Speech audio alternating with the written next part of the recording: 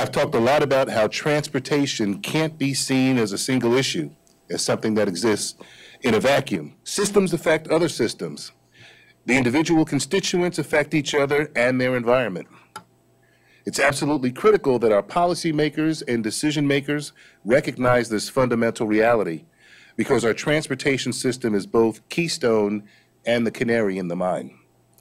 The ability to move goods and people safely and efficiently, and to do so while maintaining the capacity to adapt to a changing world, is the cornerstone of prosperity, social equity, and quality of life.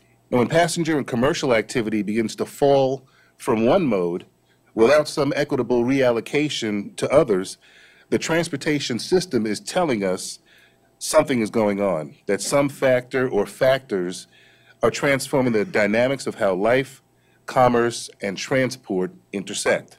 Fractals, as we know, produce the same pattern, no matter what the scale, and in nature, fractals have produced everything from pineapples to mountain ranges. Transportation behaves much like a fractal. Regardless of the scale, the transportation system and infrastructure produces similar outcomes from similar problems.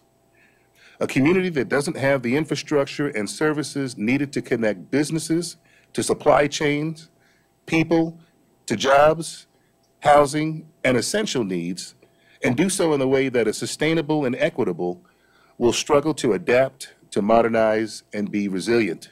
Our businesses and industries depend upon supply chains that get products to their destinations safely and on time, that connect the workforce to employers and support growth.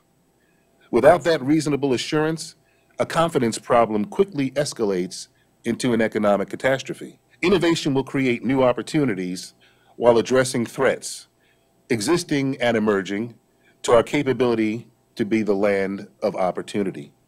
The United States must embrace research, technology, and data, and do what's necessary to leverage 21st century progress to make transportation safer and better for Americans and our enterprises.